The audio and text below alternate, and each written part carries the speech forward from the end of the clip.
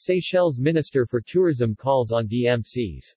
Continuing his mission to familiarize himself with tourism industry partners and their products, the Minister for Foreign Affairs and Tourism and Principal Secretary for Tourism, Ambassador Sylvestre Radegonde, met with several destination management companies on Thursday, August 12, 2021.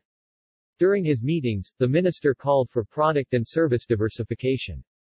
He also touched on the need to include the Seychellois Creole culture and heritage in the country's tourism offerings. The Principal Secretary for Tourism, Mrs. Sharon Francis, accompanied Minister Radegonde on the tour of meetings.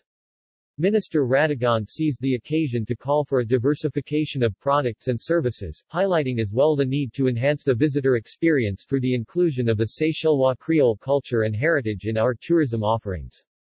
The visit on Thursday started at Pure Escape, a luxury DMC whose main market is Russia and has offices in the UK, Maldives, Seychelles and UAE, which offers packages to its clients including private butlers and tour guides. Other companies included Silver Pearl Tours and Travel, which offers a range of activities including tours and private transfers, and Chung Kong Travel, mainly targeting the Chinese market, offering specialized linguistic guides for both group and individual travelers in their packages.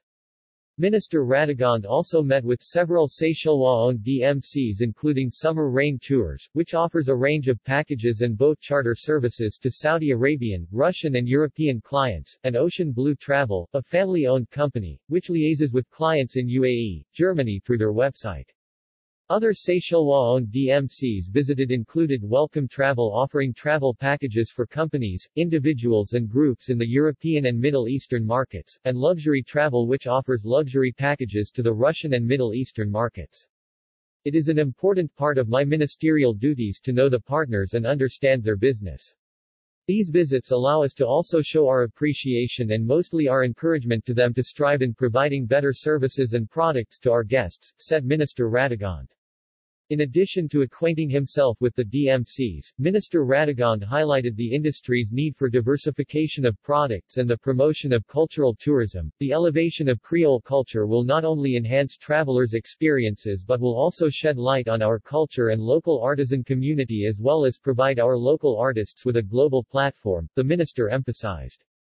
The Principal Secretary for Tourism, Mrs. Sharon Francis, who accompanied Minister Radegonde on this tour, said that the regular visits are an opportunity to connect with partners and understand their challenges, which in return helps the tourism department to focus on enhancing the client's experience of the destination at all levels.